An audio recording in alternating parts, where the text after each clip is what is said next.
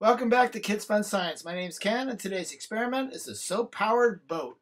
As always, adult supervision is required. What you need for this experiment is scissors, paper, water, soap, and a pan. You take your paper boat that you cut out. It could be any kind of shape. You put it in the water. Then you're going to take your dish soap and you place your toothpick just on the tip of it to get a small amount of soap on there. And then you're going to place that right in the middle of the back of the boat. And there it goes. Soap-powered boat.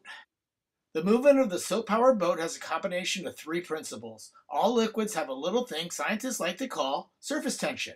Water molecules are strongly attracted to each other and stick closely together. This creates a strong but flexible skin on the water surface, which is able to support small insects or materials such as our little small paper boat.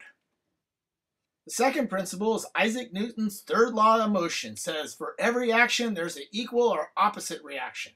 The movement of the soap provides a pushing force backwards into the water surface as the soap molecules spread out, sending the boat forward, i.e. equal to the opposite motion. And the third and last principle is the Marangoni effect, which is acting upon the boat. This effect describes how the liquid in the high surface tension pulls more strongly on the surrounding liquid than the liquid with the low surface tension. If it changes the surface tension in some parts of the liquid, you introduce a different surface tension.